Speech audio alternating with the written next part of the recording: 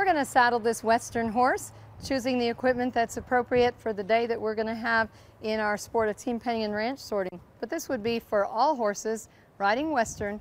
We want to start with a good, solid, comfortable, thick pad.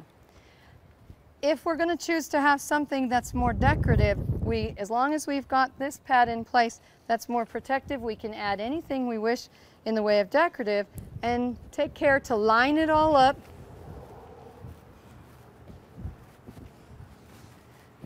Being sure that our first priority is that we're going to protect the horse. Western saddles are really heavy. They can weigh as much as 50 to 60 pounds. So we want to be sure that when we're on this horse for a long period of time, this horse is going to be comfortable. I've got my saddle ready.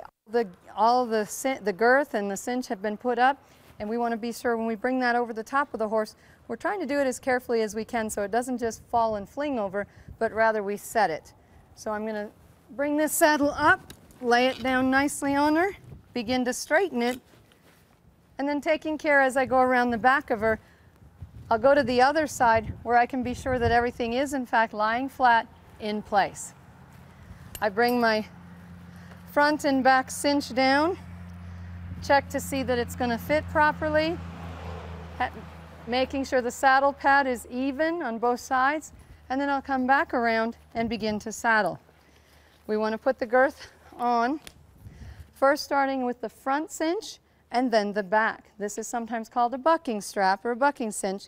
And the reason we want to make sure we start with the front is that if this horse were to shake or in any way move quickly and this saddle were to fall and roll, it wouldn't be suspended by a loose back cinch. I'm going to reach underneath. I know that it's been checked on the other side. It looks to be in a pretty good position. We want to make sure when I say position that it's the securing ring is going to come up and come past her shoulder a bit. As I tighten it, it'll come up even further, making for a more comfortable fit. We keep wrapping our cinch strap, continuing to wrap and wrap until we just run out of any length of it. We go from front to back.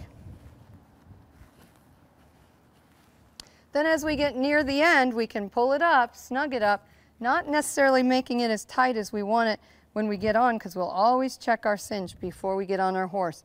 Then I pull back on the top strap that locks in our buckle, and that's going to make it fully secure to be sure that we can go on with our ride. We can tuck the end in just for neatness, and then I'm going to go to my back cinch. When I reach under and bring the back cinch up, I want to be sure that it has just enough of a loose fit that I can get my hand in there, but not so much that it's going to hang low where they might accidentally get their hind leg caught up in that back cinch.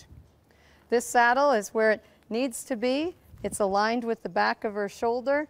It's positioned even and from a side-to-side point, and it's got plenty of saddle pad both in front and in back to ensure that there won't be any pressure points. It fits her well. There's a lot of clearance for her withers, as well as I can place my hand in here, assuring that her shoulders aren't being pinched in any way. So this is a good fitting saddle on this little horse.